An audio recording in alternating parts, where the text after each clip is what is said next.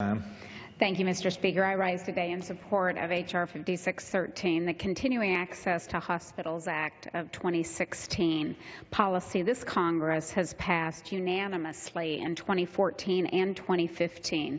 Every year across Kansas, hospitals and rural communities must wait to see if they will have to comply with a burdensome federal regulation that makes caring for patients more difficult while providing no additional benefits.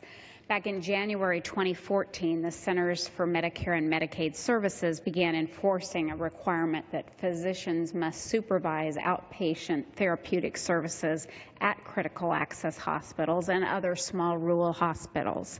This meant that routine outpatient therapeutic procedures such as the application of a splint to a finger or a demonstration of how to use a nebulizer had to be directly supervised by a physician.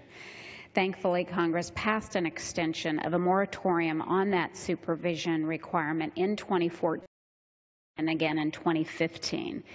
Here we are again today to try to give a little bit of certainty to these very important rural and critical access hospitals. There are over 1,300 critical access hospitals that serve rural Americans in nearly every state, and these facilities simply lack the resources to fulfill this burdensome mandate. Before 2014, physicians at rural hospitals were not required to directly supervise these types of outpatient therapeutic services, and asking them to do so now after unanimously passing identical extensions the past 2 years will only jeopardize access to care. Thank you, Mr. Speaker, and I reserve the balance of my time.